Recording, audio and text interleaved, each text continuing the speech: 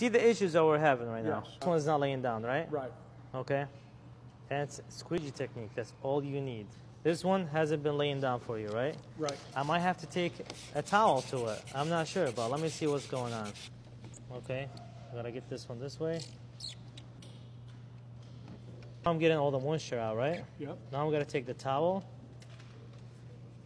push it down. Maybe it'll work with this one. I can't even take my finger. I'll do this one with a squeegee, and I'll do the other side with my finger. And I'm gonna pull it back so you can do it with me. I'll do this one with a squeegee, because all we're trying to do is seal the edge.